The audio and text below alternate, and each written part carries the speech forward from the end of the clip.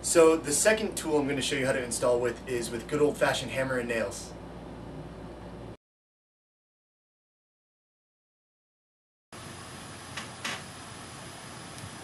With a hammer and nails, use the same technique for mounting the corner pieces.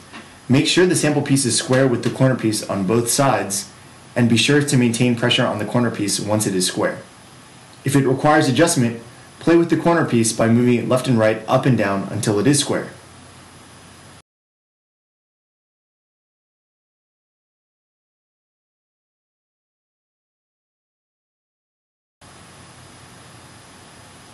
Notice that when I am nailing the block in, I am keeping constant pressure on the block with my free fingers to prevent it from moving. It doesn't require a lot of force as the pieces are pretty light. You just want to make sure it doesn't move.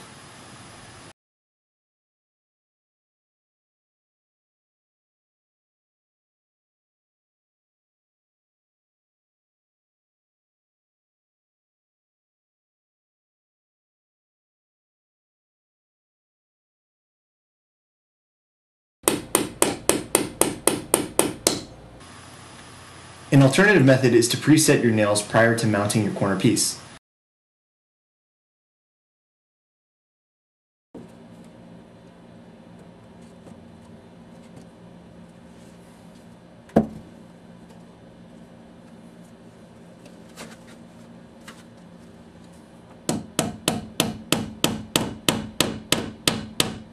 After the nails are in, use a nail punch to countersink the nails. Countersinking means to get the nail head hammered far enough so that the head is inside of the molding and no longer protruding.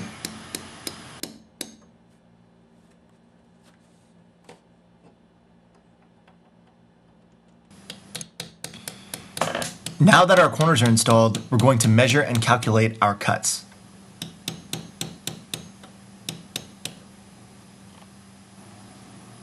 Here is the overhead layout of the room we will be working on. The wall we are currently working on, wall A, is measured at 140 inches.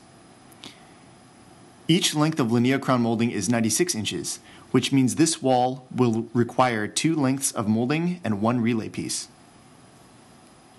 We want the relay piece to land in the center of the wall to create symmetry. This wall will also have an inside and outside corner. The inside corner takes 4 inches and the outside corner takes 2 inches of wall space. The relay takes up a total of 2 inches. To calculate our cut, we take 140 inches, the total length of the wall, minus the corner pieces and relay piece. We then divide this number by the pieces of molding our wall will require. The result is 66 inches. Be sure to make only one cut at this length.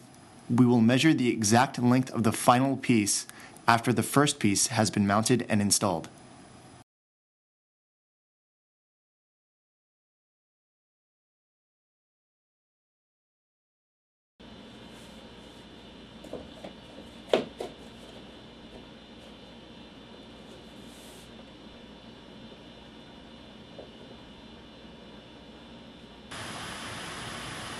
To install your linnea crown molding after you have made your calculation, set the molding and make light marks underneath the crown. Tap a nail halfway in to act as a guide and carrier for your piece.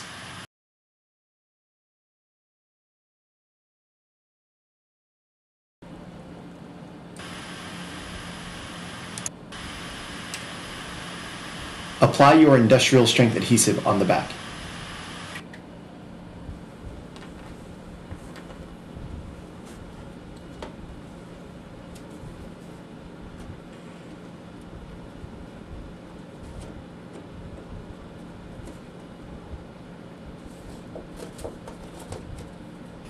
Six to 8 nails per length of molding should be adequate for the hold.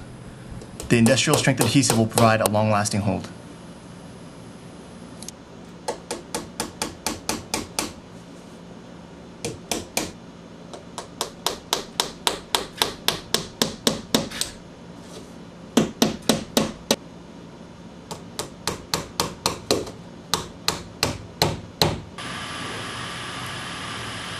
After the nails are in, countersink them using a punch.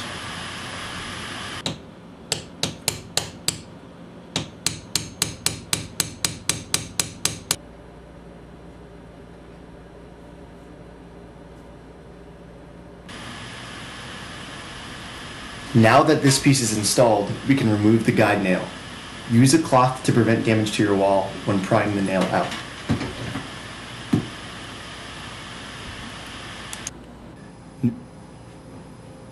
Now that the moldings are mounted, it's time to caulk and patch them.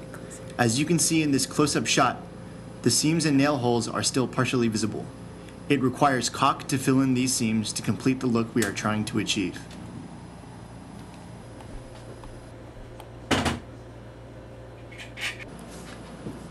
First, use a simple patch and paint or nail hole filler to fill your nail holes. Next, use caulk to fill the seams.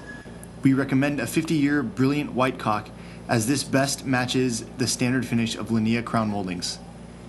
Keep a damp rag nearby to help clear excess caulk.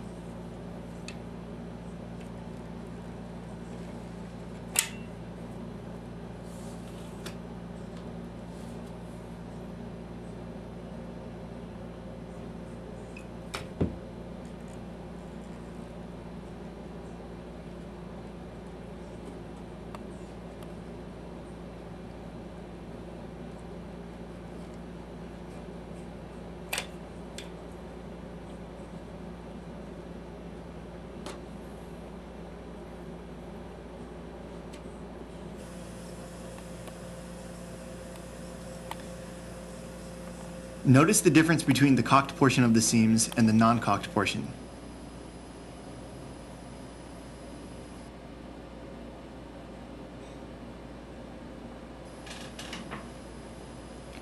Once you are done patching, the room is now complete. Linea crown moldings act as a perfect finishing touch for the room. It is like framing a beautiful painting.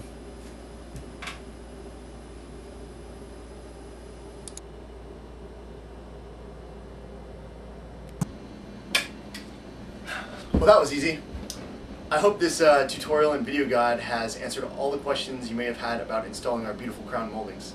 If you have any further questions, please feel free to contact us anytime at our email address at info@lineamoldings.com or toll free at 877-635-4448. And we'll see you next time. Please come back and visit our website again to look for any new videos or material we might have posted. Thanks.